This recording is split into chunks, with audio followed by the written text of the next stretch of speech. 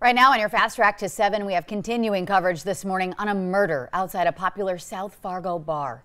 28-year-old Michael Diedrich has now been arrested for murder in connection to a deadly stabbing outside of the Southtown poorhouse. It happened early yesterday morning. Police say the name of the victim in this case will not be released until family is notified. The stabbing happened just before 1 a.m. yesterday. Fargo police say Diedrich and the victim were arguing inside the bar before they were both asked to leave by staff. Police then say Diedrich stabbed the man outside and then ran off. Police Captain Bill Allfelt has some cautionary words for people who may find themselves in this type of situation.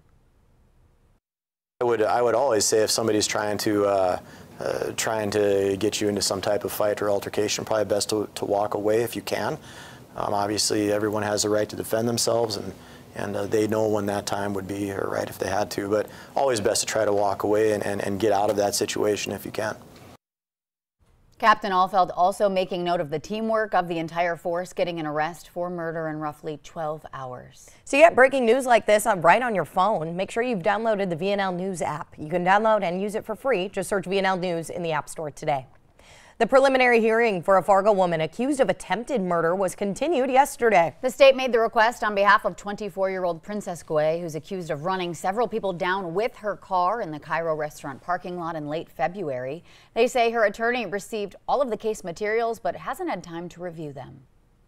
As she pointed out, it is voluminous, so I think continuance is appropriate here. Also, according to, it looks like court records, Mr. Bradall was brought on around March 8th, so it's understandable that he may not have had time to review the file sufficiently. Looking ahead, Guay is due back in court May 8th. We're learning more this morning on a child pornography arrest of a Fargo man that happened on Wednesday. Investigators say they were tipped off by an apartment maintenance worker who said a man had printed photographs of child sex abuse material. Joel Schumacher was arrested and is charged with 10 counts of possessing child porn. Court documents say the maintenance worker noticed printed photos, and during the search warrant, investigators seized nearly 400 photos, as well as 200 DVDs and 2 computers and an SD card. Records say Schumacher admitted to using multiple computers to download, print, and purchase photos and videos of young girls. 6:53 here on our Fast Track into our holiday weekend. We're sending things right on over to Lisa Green for a closer look at our forecast this morning. Hi, Lisa. Good morning. We are looking at some travel that's going to be impacted if you have some Easter weekend travel going on. Today is going to be a day where we're going to have to pay close attention to what's happening out there, road conditions and the radar as well. And we do have an alert here. You can see it's more for central North Dakota right now, but we do have a couple of counties in the alert. That is Wells County and also Rolette County here in the viewing area here, where we're in that advisory, winter weather advisory, until 1 o'clock this afternoon. This is an area that's getting more measurable snow right now, but we are seeing precipitation right here in the valley as well. You can see the area of snow that's a little bit larger from Bismarck and points north, and then a line of snow showers and what could be some freezing rain too. We've been seeing a little bit of that on our DOT cams. That's lifting to the northeast.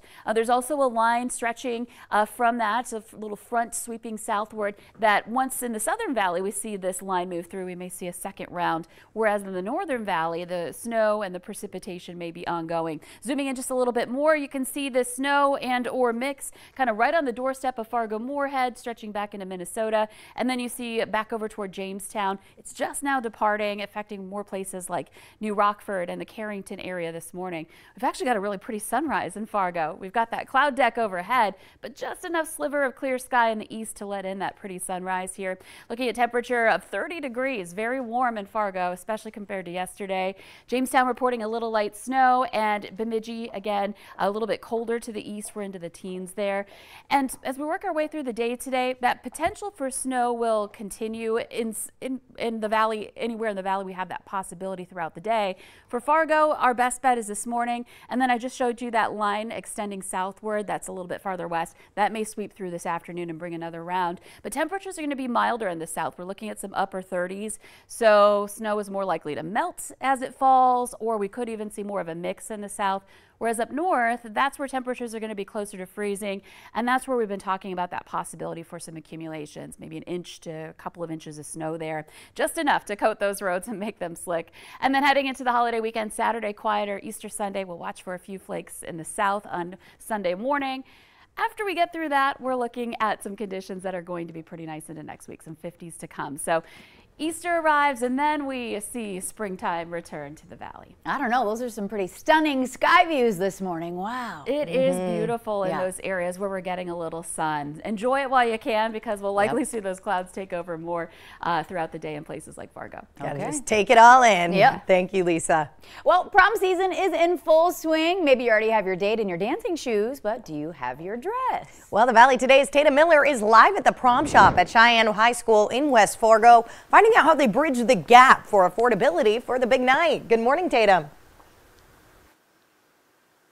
Good morning, guys. Yes, it is all glitz and glam up in here. We are surrounded by prom dresses at Cheyenne High School in West Fargo. I'm live with Kim Ziemer, who started the prom donation shop. So can you kind of describe what this looks like? We started with maybe a dozen dresses and saw a need in the community for affordability when it comes to prom. And so we started asking for donations on Facebook and kind of putting it out there that we wanted to grow this program. And it went from a dozen dresses to now over 500 that we have here. That is absolutely insane. And I know you've been able to witness all the benefits firsthand. So how can we donate if we want to contribute? If you have a dress or a suit sitting in your closet taking up space, we will take it. You can drop it off anytime during school days or hours at Cheyenne High School. If you need a tax donation receipt, we have those as well. Keep in mind we are on break until next Tuesday, so don't come today. But we'll take anything. If we decide that it's not for a prom shop, we can also use those dresses for our theater department. Amazing. Double use. So you've been dealing with this for about 3 years now, right? So do you have a favorite dress right now? I do. This one right here. She is a beauty. I've put it on a couple students. I can't get them to take it, but it's got an open back. It's just timeless, classic, old Hollywood style. I love this one. Gorgeous. If you are looking for a prom dress, you can come to Cheyenne High School. So what kind of students can take dresses from here? Anybody. It does not matter if you are going to prom, even if you just have an event. Come get a dress.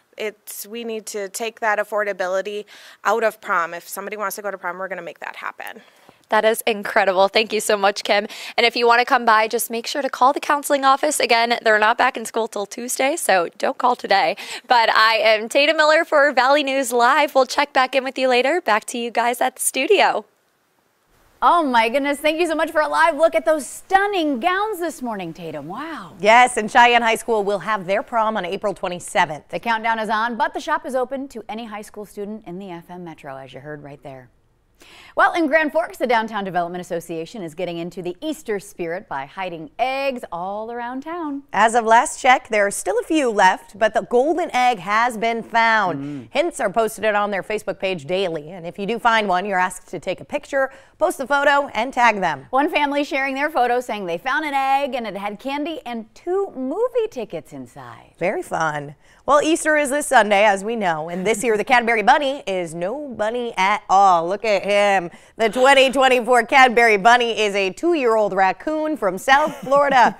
Louie the raccoon will soon make his TV debut in a Cadbury commercial. The win also comes with a $7,000 cash prize. What's he going to do with that? This was the 6th annual tryout year. Nothing says Easter like Louie the Florida raccoon. Well, this all played out in true March Madness fashion with animal lovers voting in a bracket-style elimination tournament on Instagram.